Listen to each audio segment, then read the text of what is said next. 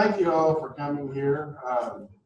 It's not a good reason for you guys to get out and travel long distance, but hopefully we're going to be able to provide you some information that'll help you make a good informed decision on how to proceed with this wheat crop. So just a show of hands, how many people think they've lost or substantially had damage to the wheat crop, 24 degrees or less? Not as many as I thought. How many, I talked to someone that said Logan or Simpson County got down to 16 degrees. That's pretty scary if you're trying to get this to go on through. So I don't know between what we're going to do, and I got to stay right here. I'm sorry, I'm not used to staying put. But we're going to try to give you some information. We're going to hit some burn down options if that's where it goes to. We're going to try to help you guys learn how to dissect wheat if you don't know. I've never had to do that myself. It's a little bit trickier than I thought. Jesse, wherever he is in the room, he always takes care of that for me. So hats off to Jesse. But Colette, our Carrie Knott and Terry Yielding, I believe, and Brenda Kennedy are going to be helping us with this. That's what the microphones are up here for. And we'll just see what happens. If the weather's favorable and people want to, we actually tried to set up we did set up a wheat field school for small hands-on training. Little did we know it would be ideal for a situation like this. So what we'll try to do after the link session's over and after we're finished dissecting, if people are interested, we can go across the road and look at some of our wheat. So that's the plans for now, and I'm about out of things to say. So, Kelsey, where are we? We're getting there?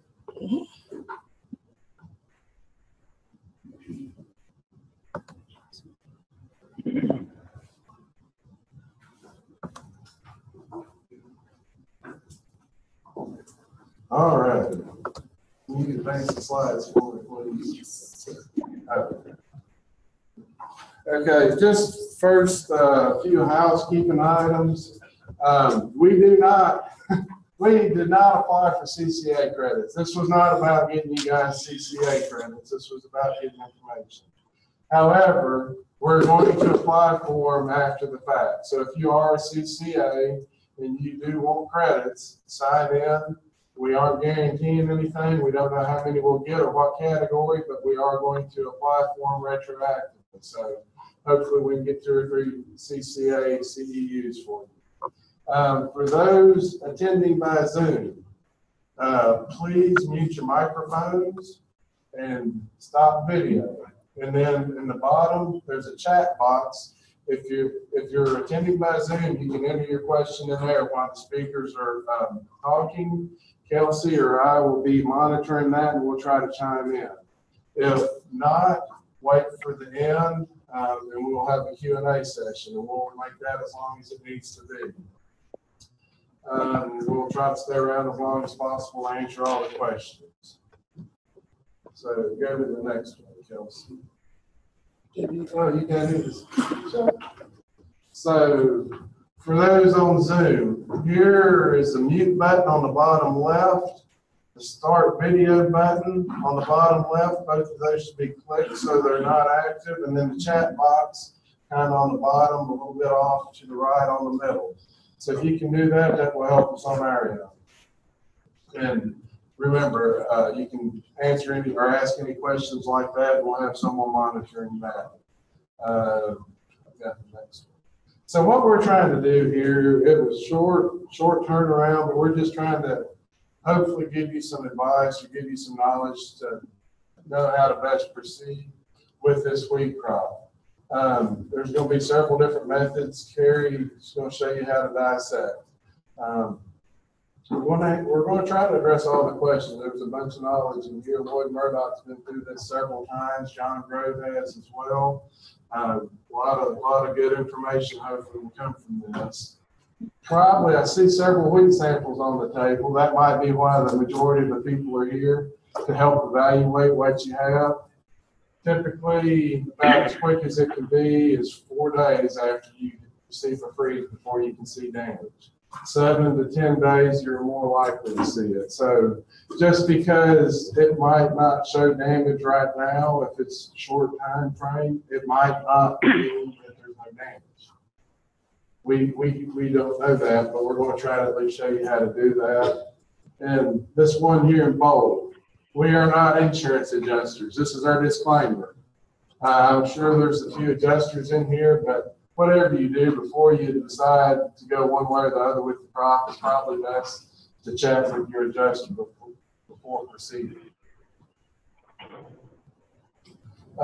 Just a little background, kind of reminiscent. I was working in tobacco in 2007, but I remember the trees. Those wheat growers really remember the trees. Got involved with the email chain between Dave Van Sanford and several others. And here's some stats that he pulled up. The 2000 wheat yield was 27% lower than the average of the 2006 and 2008 yields. That was from the National Ag Statistics Service. That's what was reported. However, the caveat to that was a lot of the ones that were severely damaged were terminated and not taken to yield. So if they would have kept everything, well, I'd say it would have been much more than 27% lower.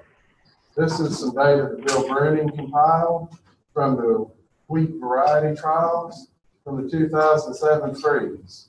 So on the far left column is the location of that variety trial. The middle column was the yield for 2007. And then the right column was the previous year's yield in that same location. So in Fulton County, 22 bushel yield versus 98 in 2006. In Princeton, 40 versus 93. Webster, 60 versus 96. Lexington didn't fare too bad, 80 bushel yield versus 104. And then we have Logan at 55 and 87 and 68 and 95. So one thing this shows is location does matter. So what we're trying to do, if you had a potential of 80 bushel, we don't want you going out there and prematurely pulling a trigger and killing that. Or on the flip side, we don't want you to think, well, I had 98 bushels last year and try to save a crop that's not worth salvaging and end up with 22 bushels. So going forward to the next freeze event, we had 2012 wheat yield. It was only about 13% lower of the yields on the either side of that. So there's other factors that go into this. So again, just trying to provide information so you can make the best management decisions on how to proceed. Don't try to save a crop that's not worth saving, and don't terminate a crop that's not worth terminating. You can take it out and yield. We want you to have that information. So that's pretty much all I have to say at this point.